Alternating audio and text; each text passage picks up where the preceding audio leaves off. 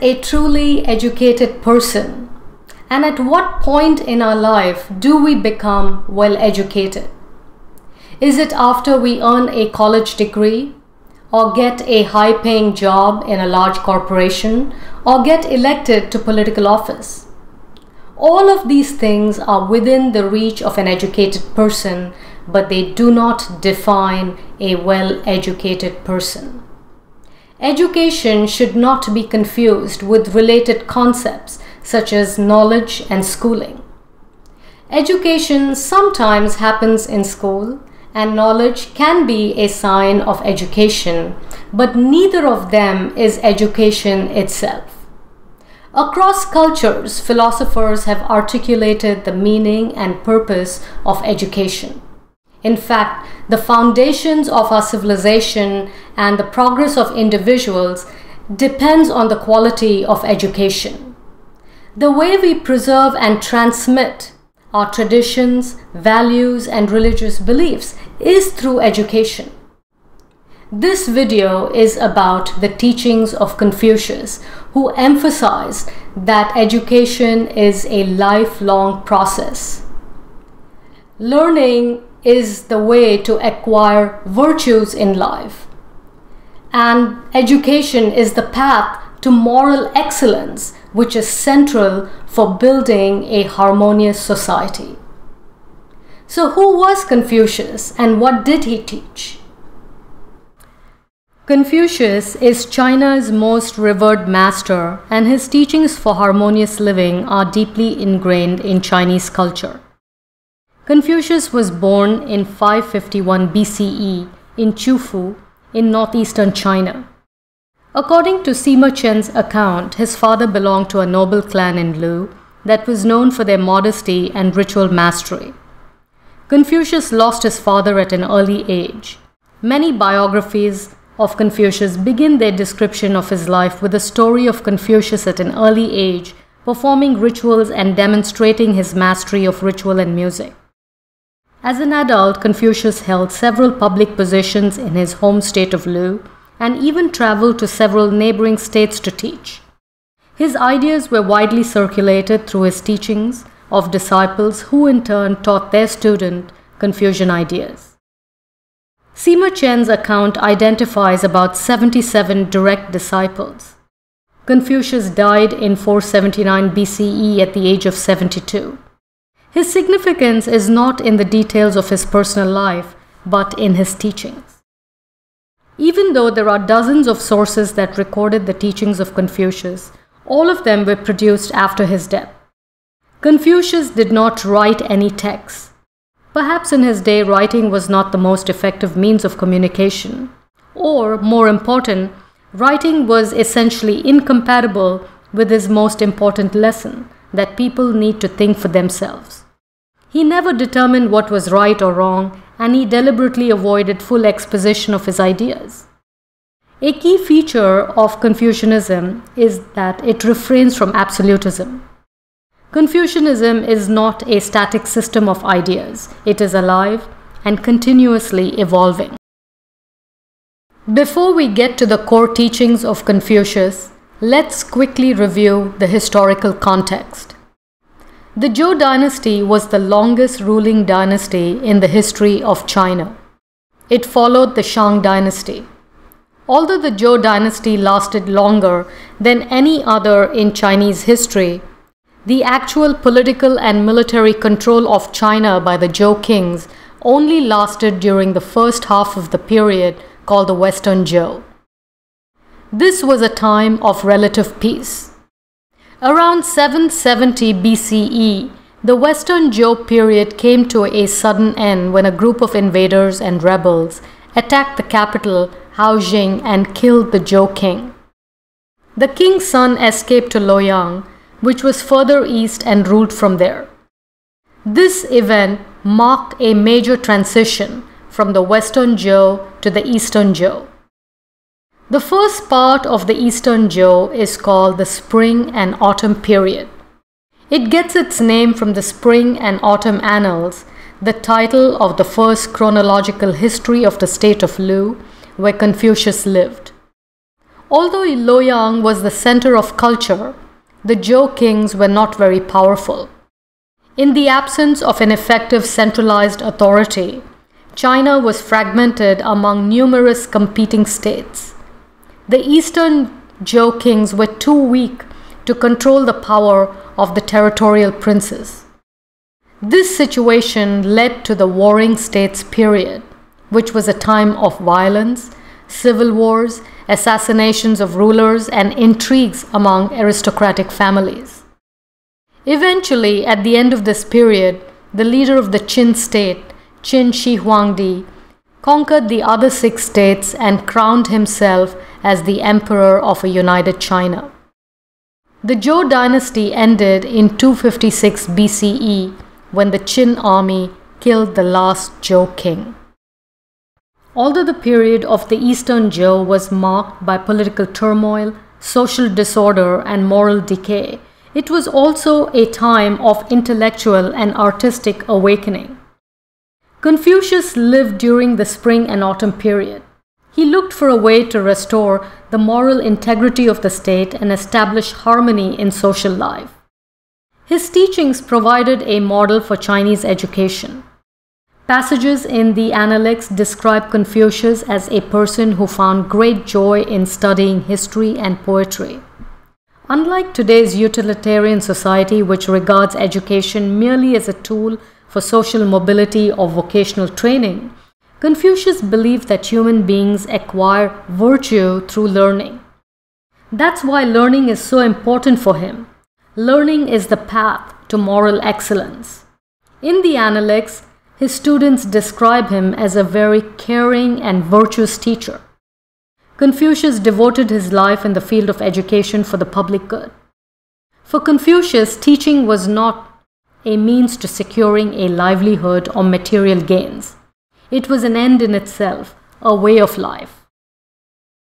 In this video, I use the term Confucianism to refer to the teachings of Confucius, his disciples, and the several intellectuals who regarded themselves as followers of Confucius. This definition is restrictive enough to distinguish Confucianism from other philosophies that flourished during the period of the Warring States. Like any vibrant and long-lived tradition, the teachings of Confucius have been reinterpreted throughout Chinese history, and that process continues even today. There have been times in Chinese history when Confucianism was criticized, condemned, and even forbidden. The first emperor, Qin Shi Huangdi, adopted a legalist ideology for governance and ordered all Confucian texts to be burned, and many Confucian scholars were buried alive. But the succeeding Han emperors used Confucian teachings to legitimize their rule. During the Shui dynasty, Confucianism became a guide for good governance. Confucianism was fully integrated into the Chinese civil service as an ideology when the imperial exam system was created. The purpose of the imperial exam system was to select people for different levels of civil service. Under the Tang dynasty, Confucius became a cultural hero among the masses. Under the Song dynasty, Confucian scholars institutionalized the study of the Analects as one of the 4 books required for the redesigned imperial civil service exams. In the 1950s, Mao rejected Confucianism because it was seen as an obstacle to modernization. But in recent times, the communist government has spent a great deal of money on the restoration of old Confucian temples and constructed new statues of Confucius in tourist spots. Our knowledge about Confucius and his teachings comes from texts that were written at least a few decades after his death. These texts vary in character and function.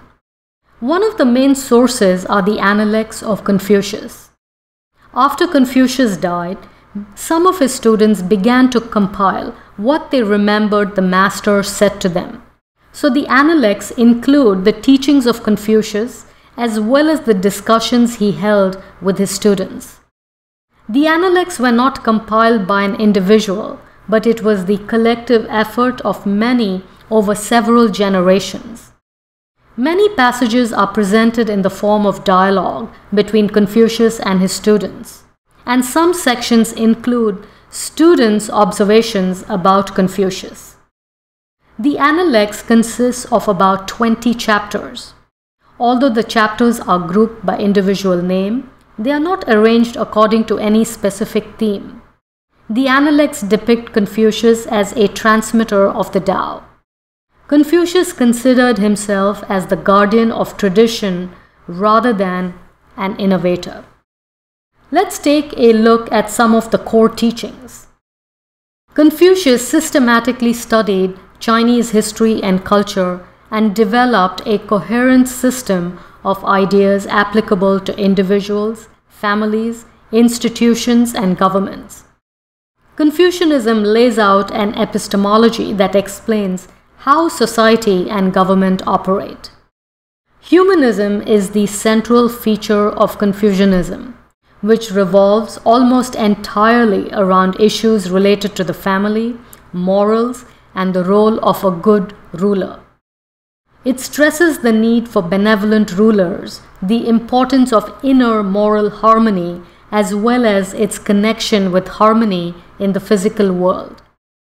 Filial piety and ancestor worship, which are traditional Chinese values, are also important components of Confucianism. Confucius believed in the perfectibility of all human beings. He rejected the idea that some people are born superior to others.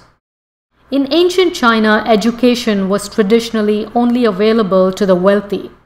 Confucius changed that. He promoted the idea of education for all, regardless of one's social status. Confucius taught that all human beings are born with the capacity to develop morally and gave every person the opportunity to earn the recognition of the ruling elite. That was a revolutionary concept at that time. Confucius wanted to promote social harmony by creating a moral structure for society based on relationships. Confucius regarded personal development of oneself as the first step for social harmony. In ancient Chinese society, people who perfected themselves and contributed to social harmony were called sages. Confucius made a distinction between two types of persons in terms of their developed potential, the xiaozhen and the jinzi. The xiaozhen literally means a small person or petty person. This term is used to describe a person who is petty in mind and heart, a person who is narrowly self-interested, greedy, materialistic, and thinks only of earning a salary. Such a person constantly seeks external guidance and approval.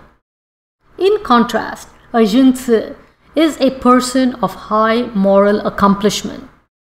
Jinzi literally means son of a prince. This term is used to refer to an exemplary person, one who is virtuous and strives for moral excellence. A jinzi looks within for guidance and has strong discipline. A jinzi is not born with perfection, but unlike the xiaozhen, a jinzi does not merely focus on material gains. A jinzi acquires moral accomplishment through continual learning and practice. Throughout the Analects, different expressions are used to describe the various aspects of moral excellence. In this video, I'm going to focus on three essential virtues of a jinzi: zhen or benevolence, yi or righteousness, and shao or filial piety. Among all these virtues, zhen is the most important moral quality a jinzi should possess. Sometimes the Analects defines zhen generally as love, kindness, and caring for others. It means interacting with other people without being selfish or self-centered. Zhen is not any one virtue, but the source of all virtues. The Chinese character literally represents the relationship between two persons, or co-humanity, the potential to live together without conflict. Confucius advocated for true justice and compassion on the part of the ruler because this virtue would enable the ruler to retain the mandate of heaven.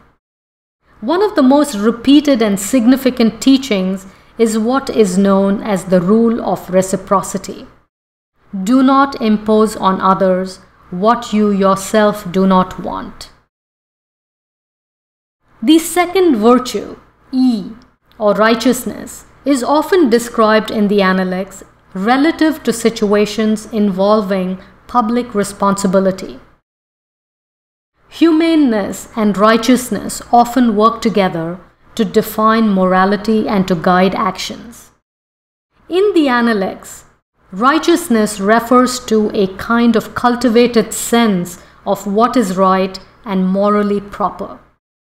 Yi represents the highest moral principles underlying Confucianism. For Confucius, the paramount example of harmonious social order seems to be shao, or filial piety. Respect and reverence for one's parents and ancestors. It also extends to other relationships, such as those between husband and wife, older brother and younger brother, between teacher and student, between government and the masses. Who we are and who we become is based on our progression of relationships with other people. Each of us is someone's child, sibling, friend, colleague, parent, student, or teacher, and the list continues. Each of those relationships helps us define who we are and influences our behavior in any given situation. The Analects refer to 5 cardinal relationships: ruler and subject, father and son, husband and wife, elder and younger brother, between friends. Family is central in Confucian thought. The term shao appears several times in the Analects. Shao means filial piety, which is the virtue of being a dutiful and respectful son or daughter. The respect is not established by any shallow ritual, but sincerely built on love. Love becomes the drive to treat our parents and family well, no matter even if we are tired, busy, or stressed. The valuable lesson here is not regulating the family or harmonizing the family relations, but self-realization. In that sense, shao is regarded as the origin of zhen or benevolence. For Confucius, shao implies not only giving parents physical care, but also emotional attention and spiritual reverence. Therefore, filial love towards parents can be expressed in different ways. What drives a zhenci to such a high degree of accomplishment? A zhenci is driven by a strong sense of mission. According to Confucius, intellectuals have a responsibility to maintain social and political order. This clearly suggests that those who are educated have the responsibility to take the role of official service to serve the community. For Confucius, education is not a social ladder or an economic instrument for personal advancement. Instead, education gives an opportunity for people to learn and then to serve others. Confucius believes that political leaders should be moral leaders. According to Confucius, leaders who are educated are altruistic. The notion of altruism, filled with a moral obligation, is deeply rooted in the traditional Confucian leadership. Rulers and teachers are important models for society. A good government should rule by virtue and moral example rather than by punishment or force. Students often ask, is Confucianism a religion? The answer to that depends on how we define a religion. Confucianism is taught in religious studies departments at some universities in the United States, but most Asians do not consider Confucianism as a religion. Confucianism certainly has strong moral expectations of individuals and governments, follows strict rituals, and even has temples. But unlike the Abrahamic religions, there are no priests or supreme leaders, and there is no single scripture like the Bible or Quran. And most important, Confucianism does not promote belief in a God or afterlife. It is not an institutionalized or proselytizing faith that revolves around a transcendental God. I hope you found this video useful. Please feel free to subscribe, share, and comment. Thank you.